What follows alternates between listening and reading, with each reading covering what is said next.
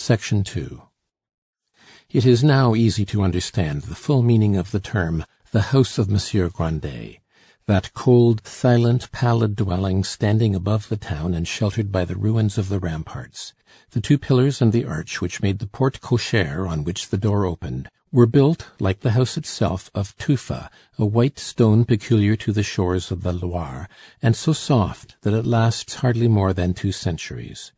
Numberless irregular holes, capriciously bored or eaten out by the inclemency of the weather, gave an appearance of the vermiculated stonework of French architecture to the arch and the side walls of this entrance, which bore some resemblance to the gateway of a jail. Above the arch was a long bas-relief in hard stone representing the 4 seasons, the faces already crumbling away and blackened.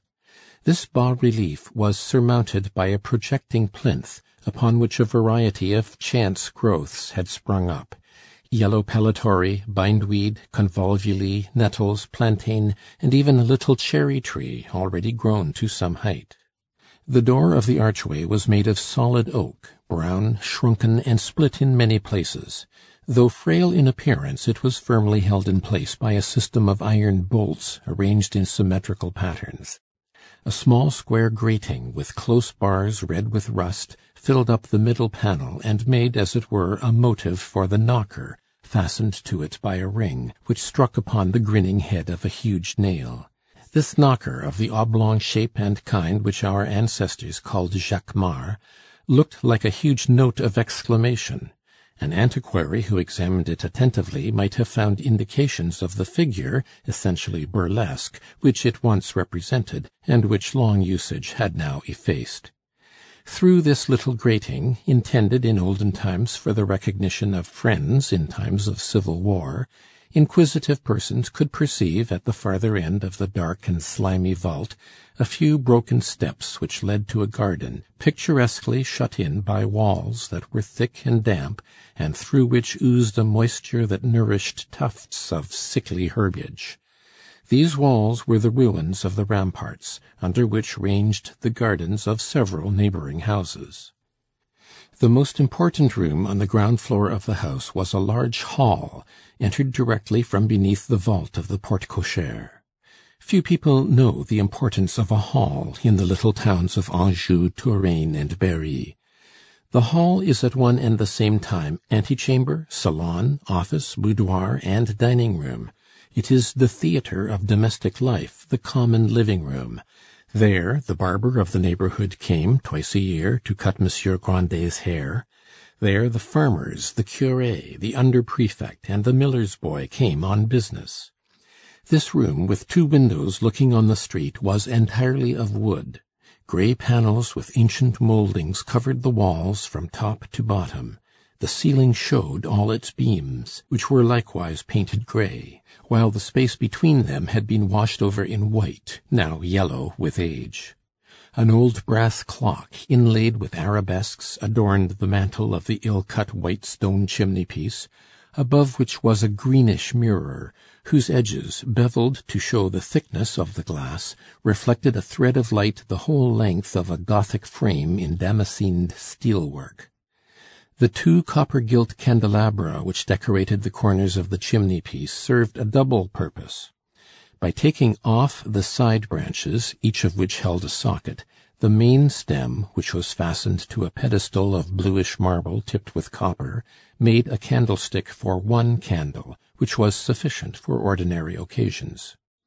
The chairs, antique in shape, were covered with tapestry representing the fables of La Fontaine.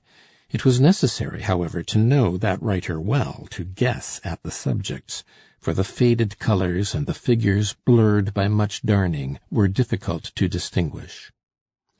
At the 4 corners of the hall were closets, or rather buffets, surmounted by dirty shelves. An old card table in marqueterie, of which the upper part was a chessboard, stood in the space between the 2 windows. Above this table was an oval barometer with a black border enlivened with gilt bands, on which the flies had so licentiously disported themselves that the gilding had become problematical. On the panel opposite to the chimney-piece were 2 portraits in pastel, supposed to represent the grandfather of Madame Grandet, old Monsieur de la Bertellière, as a lieutenant in the French Guard, and the deceased Madame Gentillet in the guise of a shepherdess. The windows were draped with curtains of red gros de Tours, held back by silken cords with ecclesiastical tassels. This luxurious decoration, little in keeping with the habits of Monsieur Grandet, had been, together with the steel pier-glass, the tapestries, and the buffets, which were of rosewood, included in the purchase of the house. By the window nearest to the door stood a straw chair, whose legs were raised on casters to lift its occupant, Madame Grandet, to a height from which she could see the passers-by. A work-table of stained cherry-wood filled up the embrasure, and the little armchair of Eugénie Grandet stood beside it. In this spot the lives had flowed peacefully onward for 15 years, in a round of constant work from the month of April to the month of November. On the first day of the latter month they took their winter station by the chimney.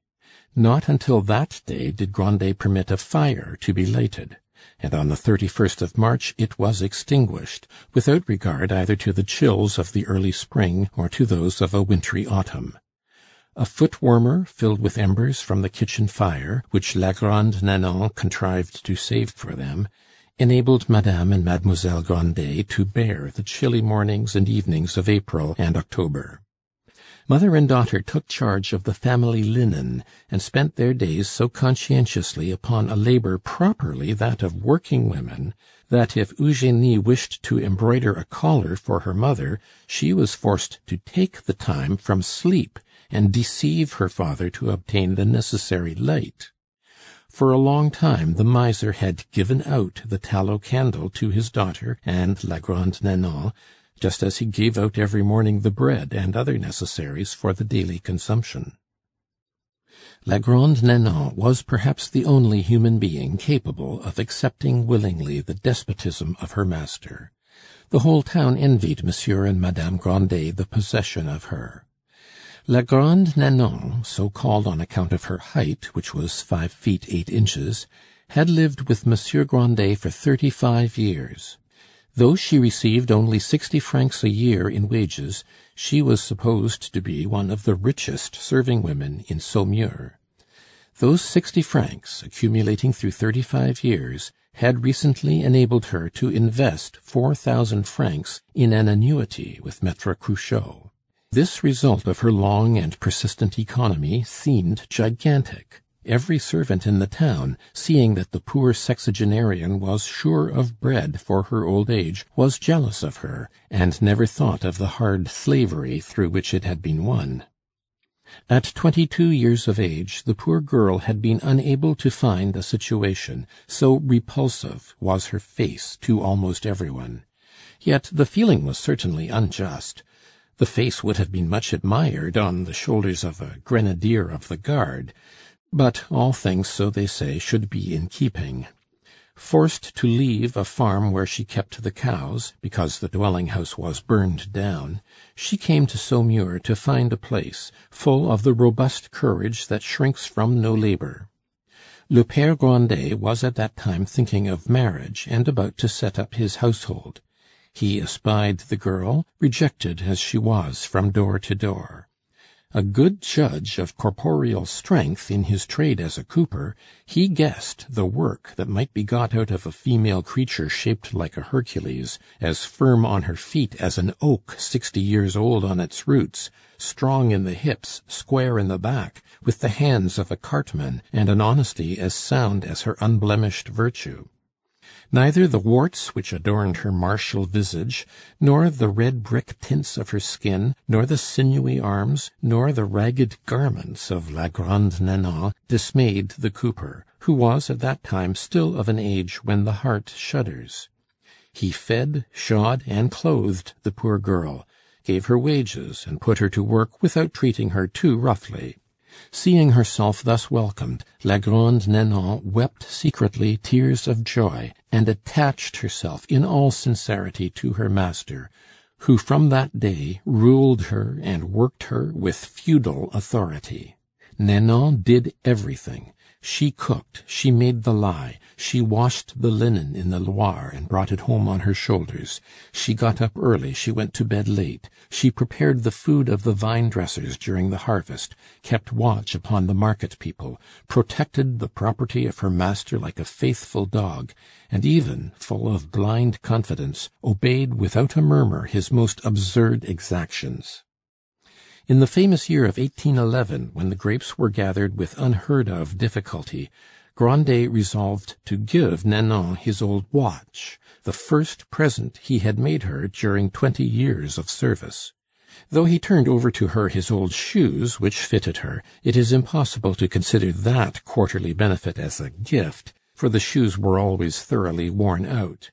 Necessity had made the poor girl so niggardly that Grandet had grown to love her as we love a dog, and Nanon had let him fasten a spiked collar round her throat, whose spikes no longer pricked her.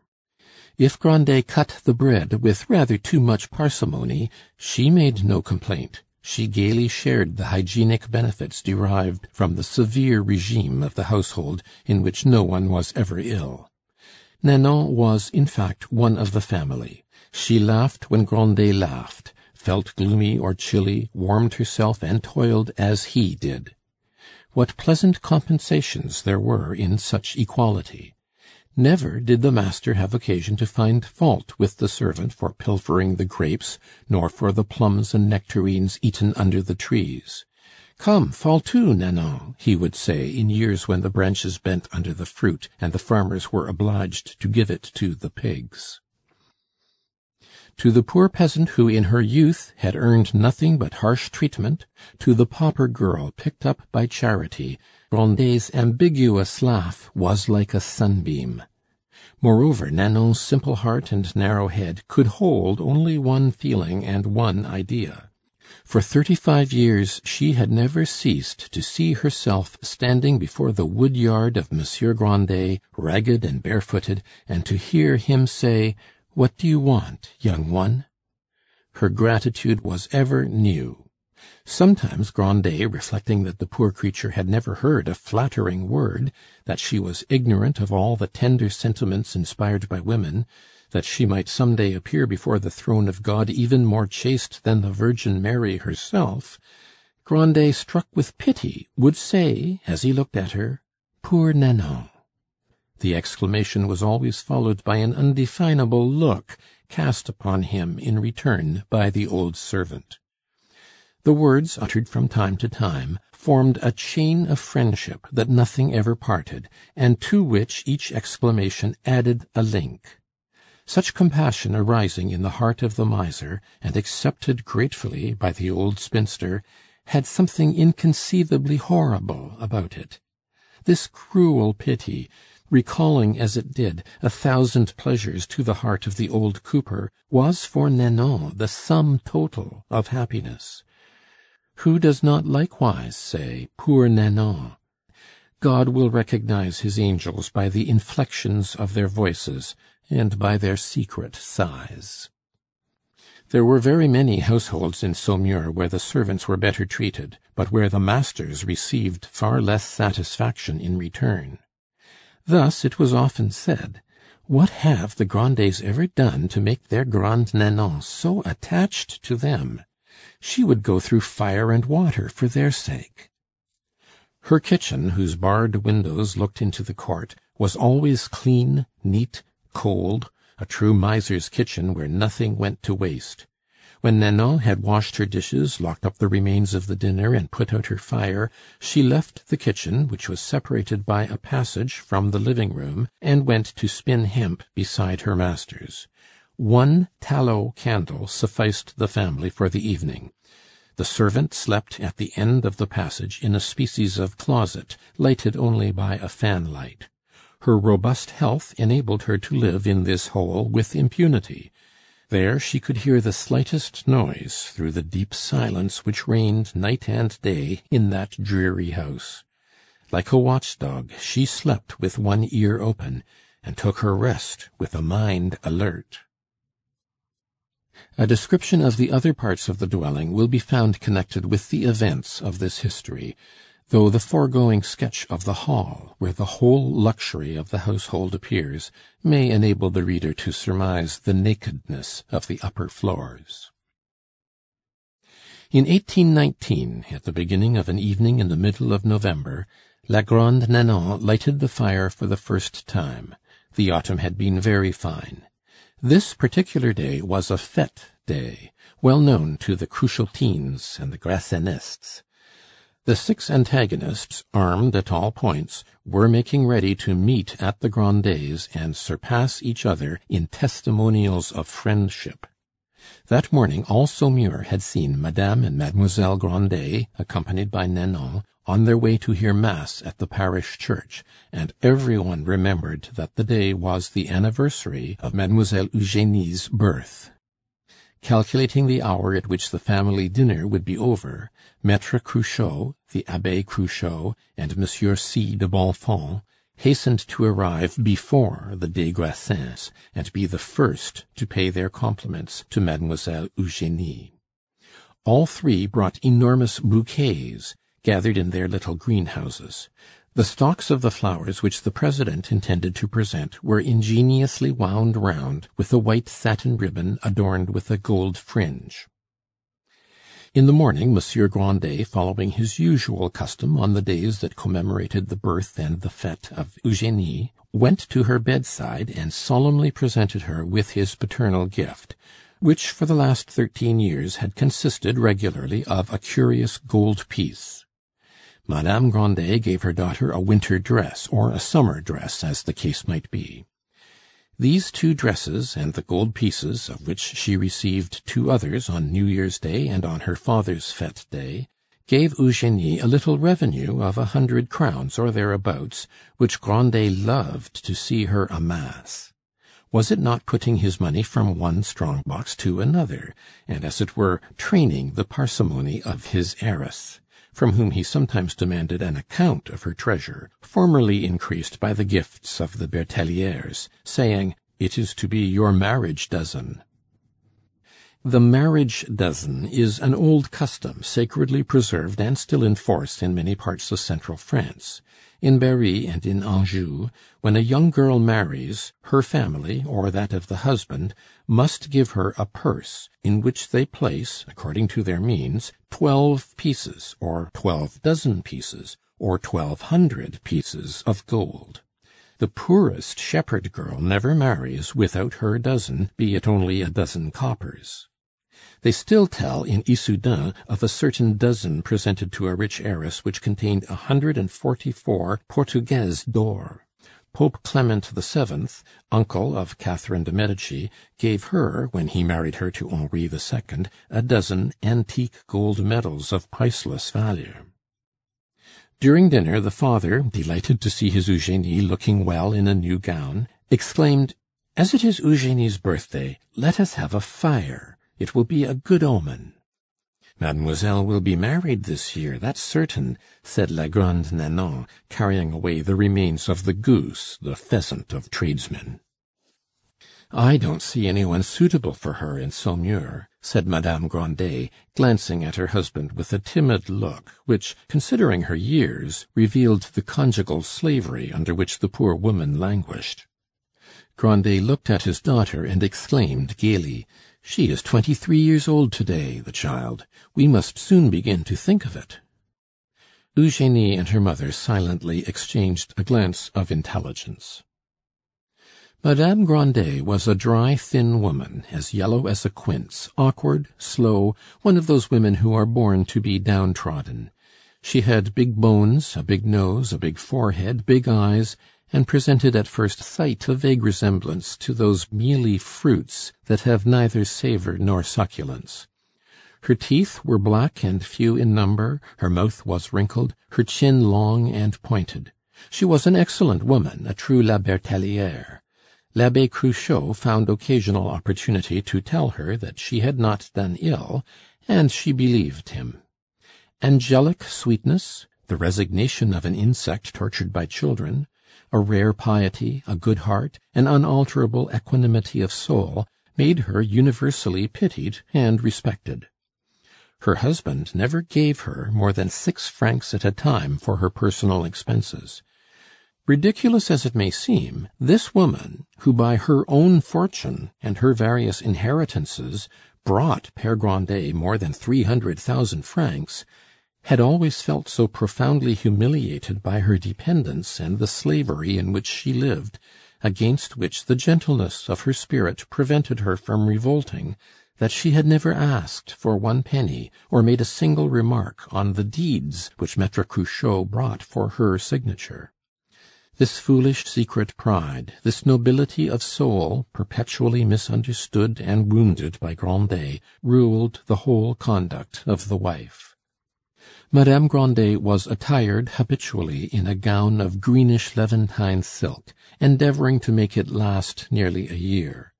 With it she wore a large kerchief of white cotton cloth, a bonnet made of plaited straws sewn together, and almost always a black silk apron. As she seldom left the house, she wore out very few shoes. She never asked anything for herself. Grandet, seized with occasional remorse when he remembered how long a time had elapsed since he gave her the last 6 francs, always stipulated for the wife's pin money when he sold his yearly vintage. The 4 or 5 louis presented by the Belgian or the Dutchman who purchased the wine were the chief visible signs of Madame Grandet's annual revenues. But after she had received the 5 louis, her husband would often say to her, as though their purse were held in common, "Can you lend me a few sous?" And the poor woman, glad to be able to do something for a man whom her confessor held up to her as her lord and master, returned him, in the course of the winter, several crowns out of the pin money. When Grandet drew from his pocket the 5-franc piece which he allowed monthly for the minor expenses, thread, needles, and toilet, of his daughter, he never failed to say, as he buttoned his breeches pocket, "And you, mother, do you want anything?" "My friend," Madame Grandet would answer, moved by a sense of maternal dignity, "we will see about that later." Wasted dignity! Grandet thought himself very generous to his wife. Philosophers who meet the like of Nanon, of Madame Grandet, of Eugenie, have surely a right to say that irony is at the bottom of the ways of Providence. After the dinner at which for the first time allusion had been made to Eugenie's marriage, Nanon went to fetch a bottle of black currant ratafia from Monsieur Grandet's bedchamber, and nearly fell as she came down the stairs. "You great stupid," said her master, "are you going to tumble about like other people, hey?" "Monsieur, it was that step on your staircase which has given way." "She is right," said Madame Grandet. "It ought to have been mended long ago. Yesterday Eugenie nearly twisted her ankle." "Here," said Grandet to Nanon, seeing that she looked quite pale, "as it is Eugenie's birthday, and you came near falling, take a little glass of ratafia to set you right." "Faith, I've earned it," said Nanon. "Most people would have broken the bottle, but I'd sooner have broken my elbow holding it up high." "Poor Nanon," said Grandet, filling a glass. "Did you hurt yourself?" asked Eugenie, looking kindly at her. "No, I didn't fall. I threw myself back on my haunches." "Well, as it is Eugenie's birthday," said Grandet, "I'll have the step mended. You people don't know how to set your foot in the corner where the wood is still firm." Grandet took the candle, leaving his wife, daughter, and servant without any other light than that from the hearth, where the flames were lively, and went into the bakehouse to fetch planks, nails, and tools. "Can I help you?" cried Nanon, hearing him hammer on the stairs. "No, no, I'm an old hand at it," answered the former cooper. At the moment when Grandet was mending his worm-eaten staircase, and whistling with all his might, in remembrance of the days of his youth, the 3 Cruchots knocked at the door. "Is it you, Monsieur Cruchot?" asked Nanon, peeping through the little grating. "Yes," answered the president. Nanon opened the door, and the light from the hearth, reflected on the ceiling, enabled the 3 Cruchots to find their way into the room. "Ha, you've come a greeting," said Nanon, smelling the flowers. "Excuse me, messieurs," cried Grandet, recognizing their voices. "I'll be with you in a moment. I'm not proud. I am patching up a step on my staircase." Go on, Monsieur Grandet. A man's house is his castle," said the president sententiously. Madame and Mademoiselle Grandet rose. The president, profiting by the darkness, said to Eugenie, "Will you permit me, mademoiselle, to wish you, on this the day of your birth, a series of happy years, and the continuance of the health which you now enjoy?" He offered her a huge bouquet of choice flowers, which were rare in Saumur.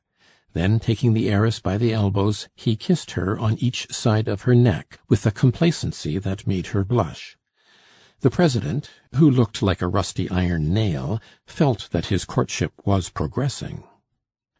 "Don't stand on ceremony," said Grandet, entering. "How well you do things on fête days, Monsieur le Président." "When it concerns mademoiselle," said the abbe, armed with his own bouquet, "every day is a fête day for my nephew." The abbe kissed Eugenie's hand. As for Maître Cruchot, he boldly kissed her on both cheeks, remarking, "How we sprout up, to be sure! Every year is 12 months."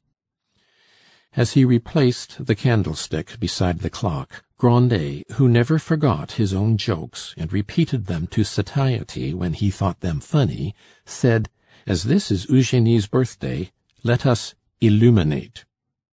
He carefully took off the branches of the candelabra, put a socket on each pedestal, took from Nanon a new tallow candle with paper twisted round the end of it, put it into the hollow, made it firm, lit it, and then sat down beside his wife, looking alternately at his friends, his daughter, and the two candles.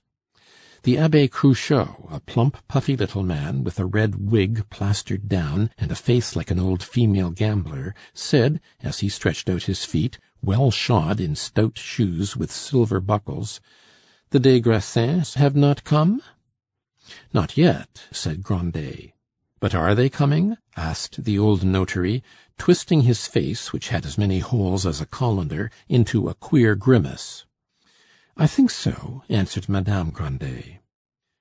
"Are your vintages all finished?" said Monsieur de Bonfons to Grandet. "Yes, all of them," said the old man, rising to walk up and down the room, his chest swelling with pride as he said the words "all of them." Through the door of the passage which led to the kitchen he saw la Grande Nanon sitting beside her fire with a candle, and preparing to spin there, so as not to intrude among the guests. "Nanon," he said, going into the passage, "put out that fire and that candle, and come and sit with us. Pardieu, the hall is big enough for all." "But, monsieur, you are to have the great people." "Are not you as good as they? They are descended from Adam, and so are you." Grandet came back to the president and said, "Have you sold your vintage?" "No, not I. I shall keep it. If the wine is good this year, it will be better 2 years hence. The proprietors, you know, have made an agreement to keep up the price, and this year the Belgians won't get the better of us. Suppose they are sent off empty-handed for once. Faith, they'll come back." "Yes, but let us mind what we are about," said Grandet in a tone which made the president tremble. "Is he driving some bargain?" thought Cruchot. At this moment the knocker announced the des Grassins family, and their arrival interrupted a conversation which had begun between Madame Grandet and the abbe. Madame des Grassins was one of those lively, plump little women with pink and white skins, who, thanks to the claustral calm of the provinces and the habits of a virtuous life, keep their youth until they are past 40. She was like the last rose of autumn, pleasant to the eye, though the petals have a certain frostiness, and their perfume is slight. She dressed well, got her fashions from Paris, set the tone to Saumur, and gave parties.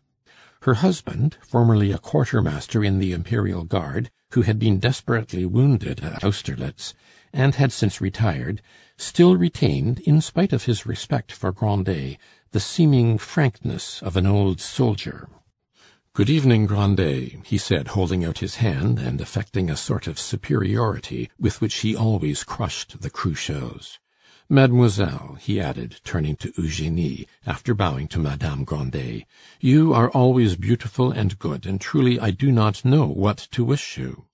So saying, he offered her a little box which his servant had brought, and which contained a Cape heather, a flower lately imported into Europe, and very rare. Madame des Grassins kissed Eugenie very affectionately, pressed her hand, and said, "Adolphe wishes to make you my little offering." A tall, blond young man, pale and slight, with tolerable manners, and seemingly rather shy, although he had just spent 8 or 10,000 francs over his allowance in Paris, where he had been sent to study law, now came forward and kissed Eugenie on both cheeks, offering her a work-box with utensils in silver gilt. Mere showcase trumpery, in spite of the monogram E.G. in Gothic letters rather well engraved, which belonged properly to something in better taste. As she opened it, Eugenie experienced one of those unexpected and perfect delights which make a young girl blush and quiver and tremble with pleasure. She turned her eyes to her father as if to ask permission to accept it, and Monsieur Grandet replied, "Take it, my daughter," in a tone which would have made an actor illustrious. The three Cruchots felt crushed as they saw the joyous, animated look cast upon Adolphe des Grassins by the heiress, to whom such riches were unheard of. Monsieur des Grassins offered Grandet a pinch of snuff, took one himself, shook off the grains as they fell on the ribbon of the Legion of Honor, which was attached to the buttonhole of his blue surtout. Then he looked at the Cruchots with an air that seemed to say, "Parry that thrust if you can." Madame des Grassins cast her eyes on the blue vases which held the Cruchot bouquets, looking at the enemy's gifts with the pretended interest of a satirical woman. At this delicate juncture, the Abbe Cruchot left the company seated in a circle round the fire, and joined Grandet at the lower end of the hall. As the two men reached the embrasure of the farthest window, the priest said in the miser's ear, "Those people throw money out of the windows." "What does that matter if it gets into my cellar?" retorted the old wine-grower. "If you want to give gilt scissors to your daughter, you have the means," said the abbe. "I give her something better than scissors," answered Grandet. "My nephew is a blockhead," thought the abbe as he looked at the president, whose rumpled hair added to the ill grace of his brown countenance. Couldn't he have found some little trifle which cost money? "We will join you at cards, Madame Grandet," said Madame des Grassins. "We might have 2 tables, as we are all here." "As it is Eugenie's birthday, you had better play loto altogether," said Pere Grandet. "The 2 young ones can join." And the old cooper, who never played any game, motioned to his daughter and Adolphe. "Come, Nanon, set the tables." "We will help you, Mademoiselle Nanon," said Madame des Grassins gaily, quite joyous at the joy she had given Eugenie. "I have never in my life been so pleased," the heiress said to her. "I have never seen anything so pretty." "Adolphe brought it from Paris, and he chose it," Madame des Grassins whispered in her ear. Go on, damned intriguing thing," thought the president. "If you ever have a suit in court, you or your husband, it shall go hard with you." The notary, sitting in his corner, looked calmly at the abbe, saying to himself, "The des Grassins may do what they like. My property and my brother's and that of my nephew amount in all to 1,100,000 francs. The des Grassins, at the most, have not half that. Besides, they have a daughter. They may give what presents they like. Heiress and presents, too, will be ours one of these days." At 8:30 in the evening the 2 card tables were set out. Madame des Grassins succeeded in putting her son beside Eugenie. The actors in this scene, so full of interest, commonplace as it seems, were provided with bits of pasteboard striped in many colors and numbered, and with counters of blue glass, and they appeared to be listening to the jokes of the notary, who never drew a number without making a remark, while, in fact, they were all thinking of Monsieur Grandet's millions. The old cooper, with inward self-conceit, was contemplating the pink feathers and the fresh toilet of Madame des Grassins, the martial head of the banker, the faces of Adolphe, the president, the abbe, and the notary, saying to himself, "They are all after my money. Hey, neither the one nor the other shall have my daughter. But they are useful as harpoons to fish with." This family gaiety in the old grey room, dimly lighted by 2 tallow candles, this laughter, accompanied by the whir of Nanon's spinning wheel, sincere only upon the lips of Eugenie or her mother, this triviality mingled with important interests, this young girl, who, like certain birds made victims of the price put upon them, was now lured and trapped by proofs of friendship of which she was the dupe, all these things contributed to make the scene a melancholy comedy. Is it not, moreover, a drama of all times and all places, though here brought down to its simplest expression? The figure of Grandet, playing his own game with the false friendship of the 2 families, and getting enormous profits from it, dominates the scene and throws light upon it.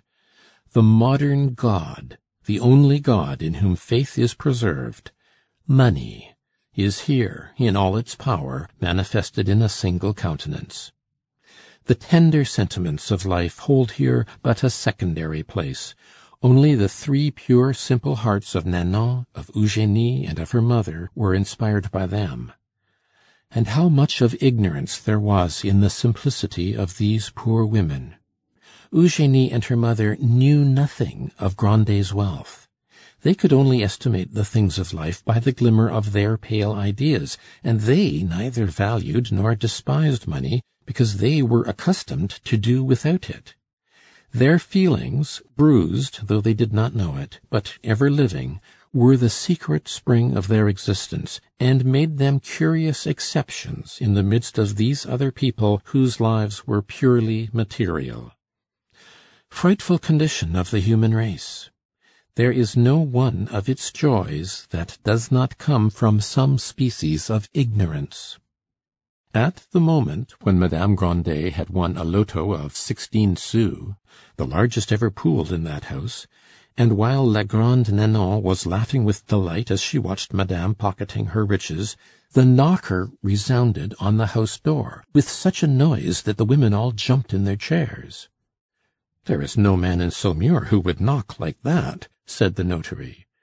"How can they bang in that way?" exclaimed Nanon. "Do they want to break in the door?" "Who the devil is it?" cried Grandet. End of section 2.